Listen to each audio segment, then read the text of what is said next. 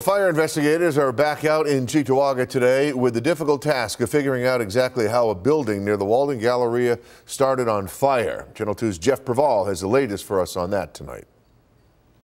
The charred ruins outside this storage facility on Dale Road in the town of Cheektowaga can still be smelled hours after firefighters put out this fire.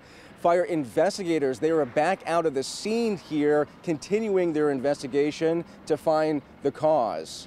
Now, Cheektowaga police tell us that because of all the damage that was done here, they might not be able to determine a cause. Investigators do say at this point there's nothing that leads them to believe that anything suspicious was done prior to this fire breaking out.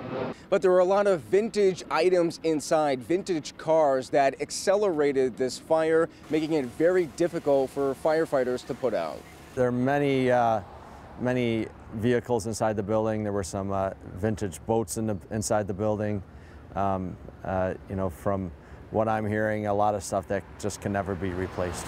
Now, earlier today, the brother of the owner of this building was on scene here. We tried to do an interview with him about what exactly was inside and what the next steps forward are in terms of demolition here. However, he declined any comment. Cheektowaga police do confirm for us that this storage facility was highlighted in an episode of American Pickers, which again just speaks to the vintage items that were inside. Now, cleanup of this site could last for weeks. Cheektowaga police tell us that cleanup costs will fall on the owner of this building.